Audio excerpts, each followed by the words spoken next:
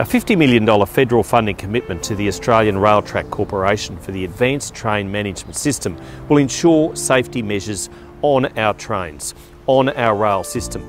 This Rail Safety Week, we want to make sure that everybody who travels by rail does so safely. And of course, if you're feeling unwell, please stay at home. That is the message as we get through the COVID situation, as we get through to help one another. It's making sure that we bring everybody home safely, making sure that we get to and from work safely. Of course, rail safety is everyone's business, so we implore you to do the right thing when catching a train. If you're unwell, of course, stay at home. But Rail Safety Week is all about rail safety and making sure that if you're travelling by train, do so safely. Authorised by Michael McCormack, the National Party, Wagga Wagga.